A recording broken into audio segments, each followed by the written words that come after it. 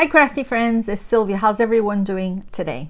So today guys, we're gonna do a work in progress, which is a whip and chat.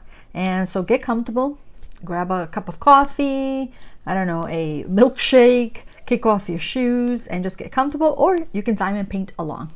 So I have been working on Rochelle from Diamond Art Club by Hannah Lynn, and I started March 1st. Okay, and she's a round diamond drill. She's 17 by 26 inches and 46.6 centimeters by 65.9 centimeters.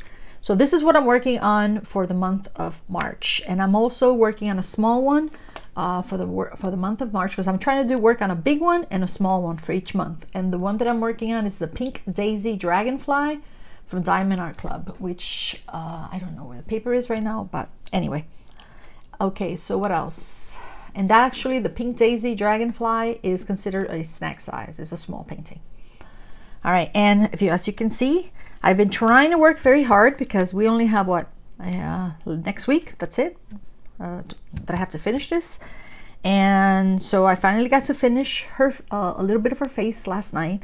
I have blinged her out like crazy, guys. I have added 7 colors, 7 ABs, plus it already comes with 4. So yeah, I'm going bling crazy.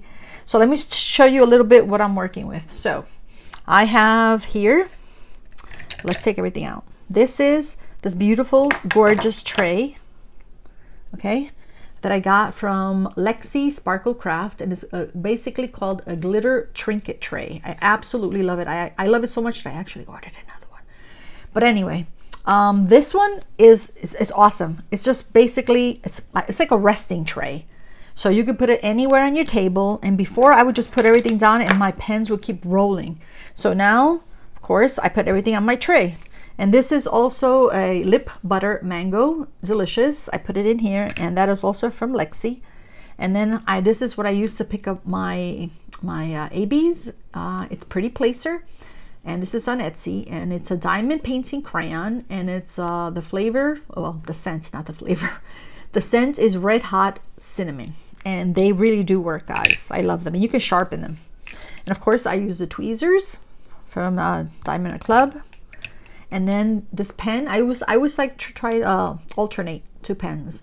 And this one has a straightener, and this is from Amazon, and I love all the Amazon pens, guys. And this beauty, I actually looked it up because I couldn't remember where I got it, and it's from Shimmering canvases. I bought this a while back, but it's absolutely gorgeous. And this here, guys, I love, love, love. My friend told me to buy these. And this is a single placer metal from Diamond Art Club. They really do work. It's just so much easier. I don't know why, but it's just so much easier when I'm diamond painting. And I'm also using, before I forget, the mini dots, the glue dots, okay? And then this beautiful cover minder, mermaid. And this is, where did I get it from? Oh, ShineShopDesigns. Okay, I bought 3 mermaids, but this is one of them. I thought she's cute because she's got purple hair. What else? Oh, and let's not forget the tray that we're going to be using today. This one is from Bella Art de Nicole, which I love. And the release paper, look how pretty that is, guys. It's little turtles with hearts, heart balloons. And this is from Crafts with Crashley, and these are called Lovely Turtles. And all this, most of it, you get on Etsy. Okay, so it's been a while, guys, that I think 3 weeks maybe, I don't know. Anyway, so let's see, where am I gonna work on today? Up to here, maybe up to there. Not too much because I'm actually have to go downstairs soon. Okay, and let's try this pen. So we're going to work with, let's start with the black. Or maybe do the whole thing. Yeah, why not do the whole thing, right? In black. We can cover this here. Right there. Let's put this here. So the black is 310. All right, so let's see what else is going on. For the next month of April, I'm actually, I thought of something to do. And it's basically, you know how we all buy diamond paintings and we keep buying and we keep buying. So what I'm going to do is I'm going to start working for the month of April on a painting. It's actually my very first painting that I purchased from Diamond Art Club. Okay. And so that's what I'm going to be working for the month of April. And of course, also a snack size, because I'm trying to do both, a big one and a small one. And then, guys, while I was looking that up, because I needed to go on Diamond Art Club and find out, you know, which was my first diamond painting that I purchased. And then I realized that this Monday, guys, is actually going to be my 2nd year of diamond painting anniversary. I think it's a milestone, isn't it? 2 years of diamond painting, guys. And so much worth it, guys, because this is so calming and so relaxing, and it's so much fun. I love it. I think we all do. And it's very addicting. Oh my gosh. It is so addicting, guys. And yeah. And what else? And then the other thing, guys, I just want to say thank you very, very much to all my subscribers and my family and my friends. I'm almost at 1,000, guys. It took me a while, but the important thing is just to keep trying and never give up, guys. I'm almost to 1,000, and it just feels so great and just so thankful. I really, really appreciate it. And since it's going to be, when I get to 1,000, I will be doing a giveaway, guys, when I get to 1,000 subscribers. So just wanted to share that with you guys. And what else? What's been going on with me? Well, I actually had to go see I actually had to find a new doctor because I have a different insurance. So because my knees and my ankles have been swelling up. I thought, okay, maybe it's diabetes, it could be arthritis, or I don't know, thyroid. I thought of all the worst things. Bad circulation. I have no idea. So I basically went and I got some blood work done, and that whole week I was praying, oh please, I hope they don't call me, because they say if we don't call you, that means that everything is okay. But 2 weeks passed and I didn't get a call, so I was happy about that, but I still wanted to know what's going on. So they basically said that the blood results were fine, but I still need to find a doctor, because if it's not diabetes and it's not thyroid, could it be bad circulation, which is not good? There could be 1,000 things. I don't know. So I just need to look for specialists now. That's going to be my next thing, because I love diamond painting, and I've been walking every day, you know, to see if that helps. And actually that's been helping. And of course, trying to lose weight. I did lose 2 pounds, two full pounds in 2 weeks. So that means I lost a pound a week, which is good. You know, they say that's the healthy way. You don't want to lose too many pounds too quickly. And it's actually hard, because I love to eat, guys. I love food, but who doesn't, right? And I love sweets. That's the problem. I love sweets. So, and what else? So, oh, I mean, before I forget, my sister, well, you know, my mother never wants to stay anywhere. You know, she just likes to be here. And so my sister said, hey, I'm picking her up on last Thursday. And she did. She came to pick her up. Of course, mommy went moaning, and she didn't want to go. But, you know, I said, mommy, you need to go, because, you know, she's your other daughter, and Olivia's there. She's your granddaughter, and you'll have fun. So anyway, we convinced her, so she went. But, you know, complaining all the way. So anyway, so it's so funny. So she left on Thursday, and then on Friday during the night I called my sister and I said, hey, how's mommy doing? She said, oh my gosh, you're not gonna believe this. And I said, what? She said, since she's been here since this morning, she said she's been threatening me. I go, what? We started laughing. I said, what do you mean threatening you? She said, yeah, she keeps telling me that if I don't take her back to your place, that she's gonna actually go walking. And guys, it's like a 25-minute drive from my sister to my house. So can you imagine my mother threatening my sister that she's gonna come back here walking? She's hilarious, but she's fine. You know, she had a good time. And And I told my sister, well, don't feel bad. She threatens me all the time. She tells me, I'm going to go live with your brother. But she threatens me with that because you know why, guys? Because my brother cannot. Because my brother has a huge dog that looks like a horse. A cane corso.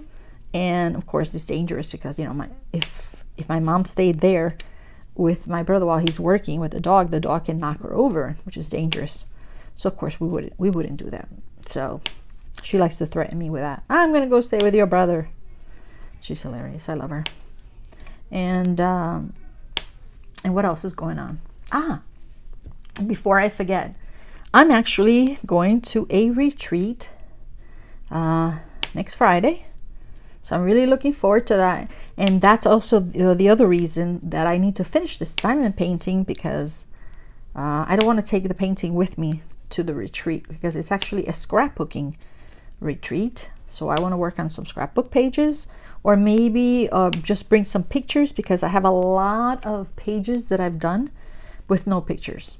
And then I have maybe 10 of those plastic containers that you put, they're pretty thick. You buy them at Hobby Lobby or in Michael's, and they're full of pages that I've done. And so I need to put pictures, and maybe I'll do that. I don't know. We'll see.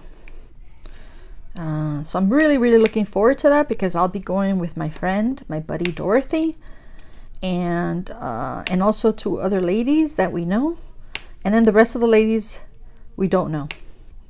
So it's nice to get to meet new people. And but it's not far, so I might just not stay there overnight and then just leave late and then just go back the next day early.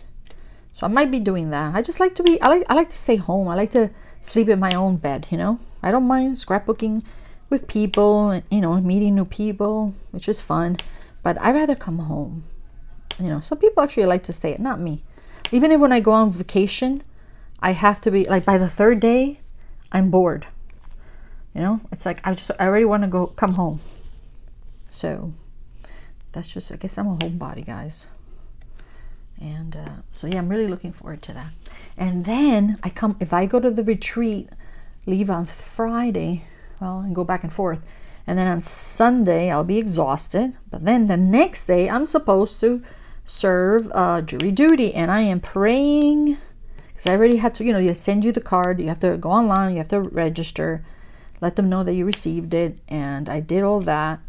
But I am praying that I do not have to do jury duty. I do not want to do jury duty. And that's supposed to be on Monday.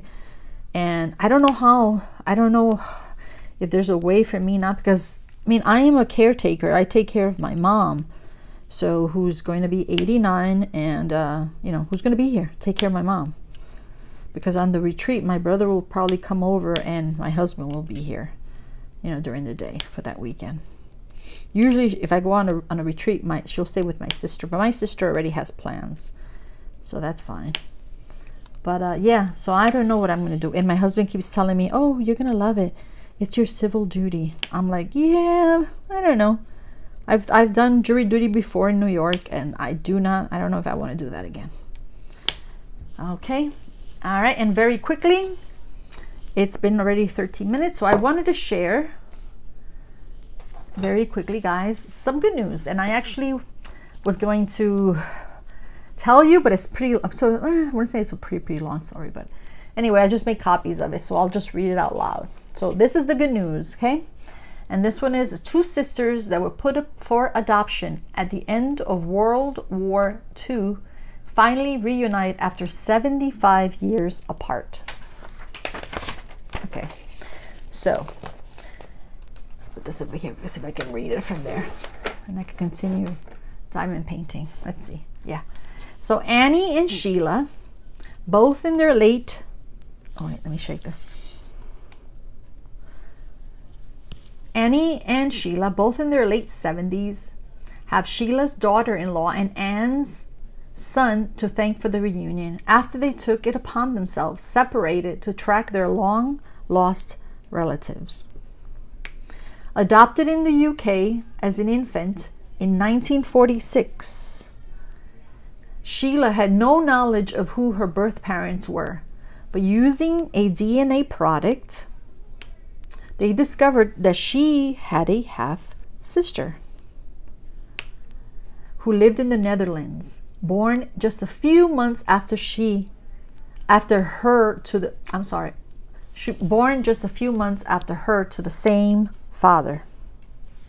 It's hard to read in diamond paint, guys. Sheila's daughter-in-law, Karen, was messaged by Annie's son, Mark, and both sisters did a DNA test which confirmed that they were related. After meeting for the first time last year, Sheila said, "It was like looking in the mirror and talking to myself. It was amazing. We have the same hobbies and the same medical complaints. It is very strange." She always knew she was adopted because her parents told her, "I was special because Mommy and Daddy picked me." They said her father was a Canadian soldier who fought against the Nazis in Europe and returned home after the war. They searched for Sheila's the search for Sheila's birth father had remained unsuccessful for 8 years, leading the family to believe they hit a dead end. Turn the page.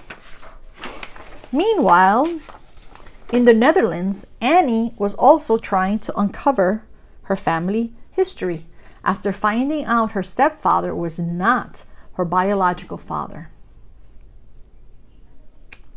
Annie only discovered the truth after overhearing a conversation between relatives and searching through family documents. Annie's biological father was a Canadian soldier who had fought in World War II and participated in the liberation of the Netherlands from Nazi occupation. Oh, come on.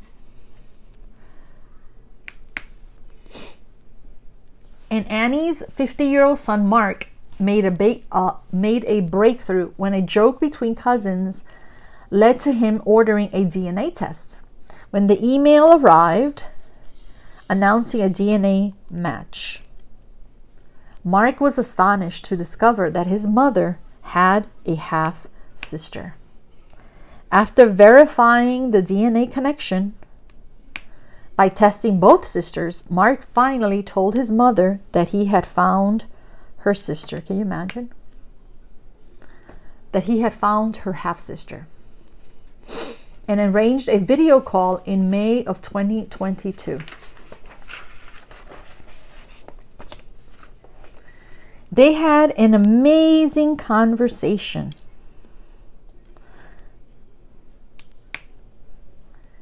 Said Mark. They had an amazing conversation, said Mark. They look the same. They have the same hobbies. It was amazing. The face-to-face meeting took place in the Netherlands a couple months later. We both love to crochet and we both knit and do crafts, said Sheila, who joked, adding, "I must say Annie is a lot better than me."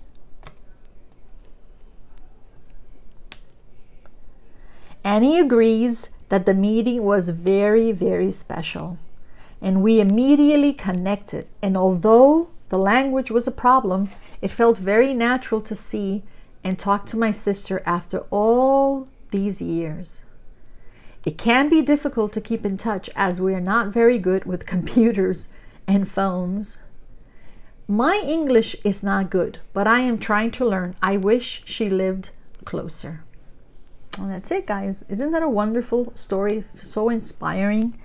Can you imagine, guys, if all of a sudden you find out that you have a half-sister or that you were adopted? It's amazing. I love to share those happy stories with you guys, you know, because we all need some happy stories. All right. And you hear that sound, guys? That's from the glue dots. I don't know, some people don't like that sound, but I actually like it. You hear that? And I think that's about it, guys. I will continue working on her, working very hard this weekend. And it's no pressure, guys, because really, this is a hobby, you know? We just do it when we can. But you know me, I like to say, no, no, no. You got to finish this by the end of March. I will, hopefully. And so that's it. So as you can see, guys, I always try to do the black first and then fill in the rest. Yeah, isn't she pretty? She's got beautiful blue eyes. Anyway, okay, guys, so that's about it. And I hope you guys have a wonderful, wonderful rest of the day. Love you guys. Bye-bye.